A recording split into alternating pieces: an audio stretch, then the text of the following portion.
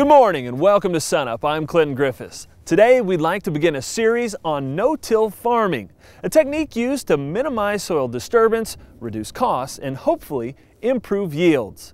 Many of those who have adopted this practice say it's tough getting started, but the payoff is worth the work.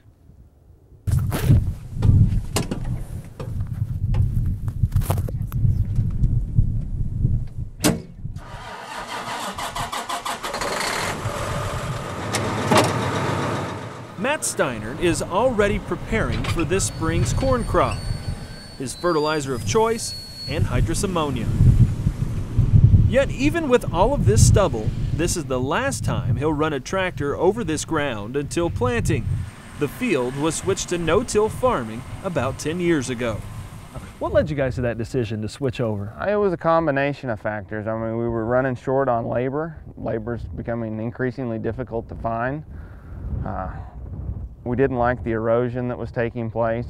I mean, we only have so much soil here, and once it's gone, it's gone. Right. And the economics were probably the biggest driver of our switch to no-till. Those economics can really start to add up. Reducing the number of hours a tractor spends running saves a lot of fuel. Improved soil structure allows the heavy equipment to get to work more quickly after a rain. And over time, yields have shot up.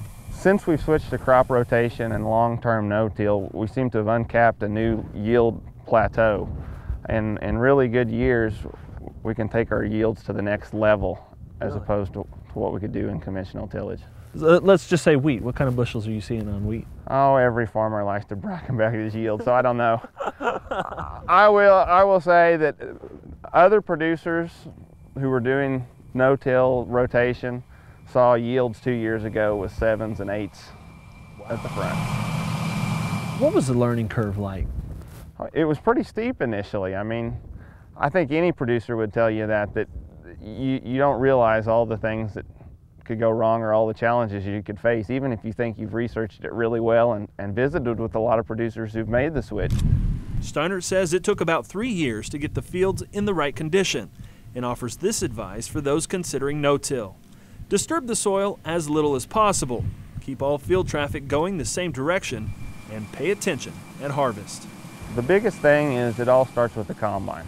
So you need to do a good job of chopping your straw and getting it spread uniformly across the full width of your header at harvest.